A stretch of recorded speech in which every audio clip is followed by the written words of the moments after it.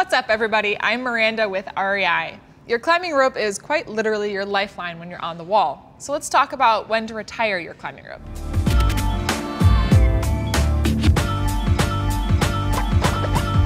Retire your rope immediately if you take a huge fall on extreme loads. We refer to this as a factor 2 fall. You'll also want to inspect your rope for any damage to the core or the sheath.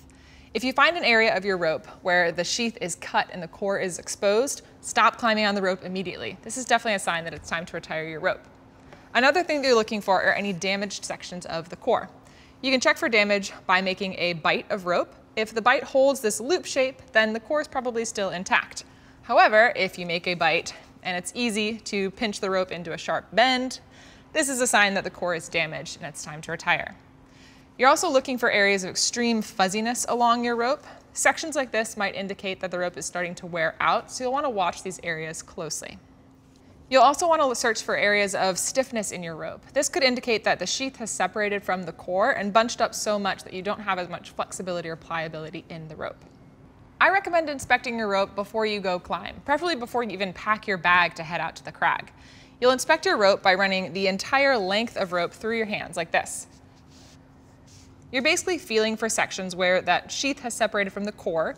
You're also looking for areas where you might have any cuts in the sheath, again, where the core is exposed, and you want to check for areas where the core might be damaged.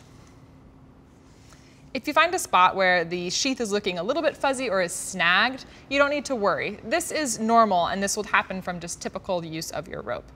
If you do find a section of your rope that is damaged and it's close to the end of the rope, there are ways to remove this section from the rope and still climb safely with the rest of it.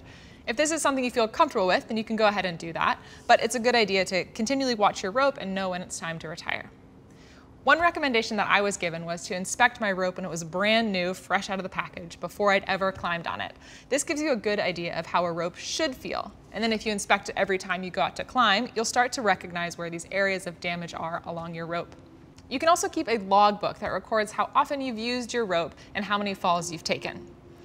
As a general guideline, if you're climbing once a week with your rope, you'll probably want to replace it every year. Ropes have a shelf life of 10 years, which means that if you never climb on them, you still need to replace them after 10 years. Once you've decided it's time to retire your rope, you don't need to throw it away. There are a lot of ways to reuse or recycle your rope safely. One option for this is to make a rope rug. There are lots of cool patterns online that allow you to weave or coil the ropes into rugs. You can also make dog leashes or dog toys, which is what I did with my old rope. So this is a monkey fist knot that I tied. This is a dog toy. And then this is my dog's leash, which is also made out of an old rope with figure-8 knots tied on the end. There are also some manufacturers who will actually take back old ropes and recycle them for you, as well as some organizations around the country that will take donated ropes and turn them into dog leashes, toys, or rugs to then sell them for charities. So don't throw your rope away. Look into some DIY projects or look into donating. Once you've decided it's time to retire your rope and get a new one, come into your local REI and talk to the experts there. They'll help you pick out the next rope for your adventures. See you later.